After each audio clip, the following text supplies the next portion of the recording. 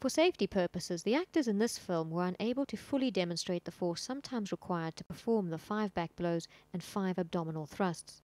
For real, you may need to use substantially more force when administering these procedures. The general advice is to start gently and increase force until you expel the foreign body. And of course, take care to protect the choking victim at all times. Nick, you alright, fella? Nick, you choking? Stand up, mate, stand up. Lean forwards on the table, mate. Big coughs, come on, cough it up. Keep coughing, mate. Breathe up, that's better.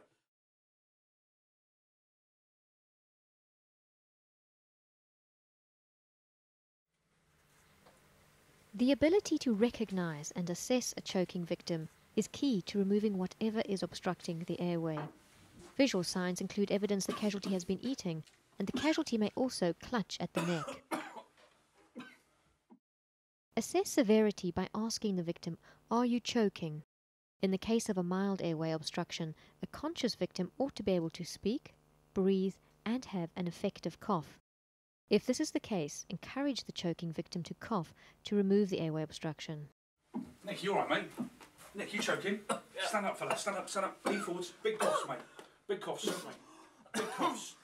Keep going. Go on. That's better, mate. That's better. Is that it? Yeah. You sure? Yeah. Is that all of it? Yeah.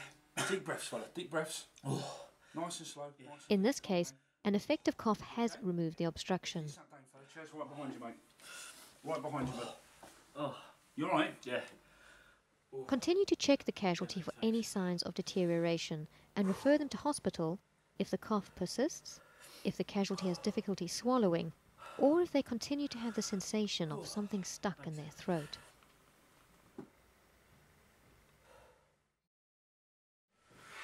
In the case of a severe airway obstruction, coughing alone may not expel the foreign body to relieve the victim's choking. If it is a severe airway obstruction, the victim is unable to speak and may nod in response to the question, "Are you choking?" The victim is unable to breathe. Breathing sounds wheezy, and attempts to cough are silent. You okay?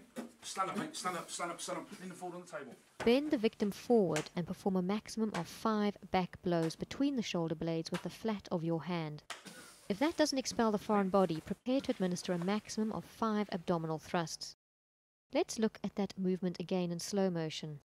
Place your arms around the casualty, form one hand into a fist and place that hand just below the rib cage.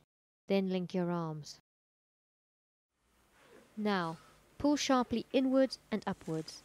This raises the diaphragm and increases pressure within the lungs to expel the object. Attempt a maximum of 5 abdominal thrusts. Yeah. Nice deep breaths, mate. Nice deep breaths. You okay? Yeah. Nice and calm, mate. Deep breaths. Is that all of it? Yeah.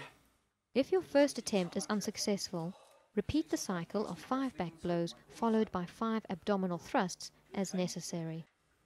Nice deep slow breaths. Victims who have had abdominal thrusts performed on them must be referred to hospital because of the risk of internal bleeding. Let's return to a severe airway obstruction where the choking victim has an ineffective cough. Nick, you alright, fella? Get up, mate. Stand up, stand up. This time, however, the casualty collapses and becomes unconscious. This could happen in your care or before you get to them. Alright, Nick. Alright, mate. Oh. Somebody help me in here, please. If the casualty does go unconscious, the priority is to check for danger and response, and to clear and open the airway. Check for breathing. Alright, you're breathing.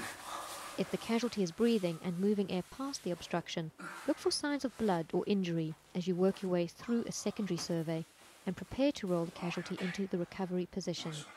Do this by placing the hand nearest to you in the howl position and resting the back of the opposite hand across the face. Go and get an ambulance.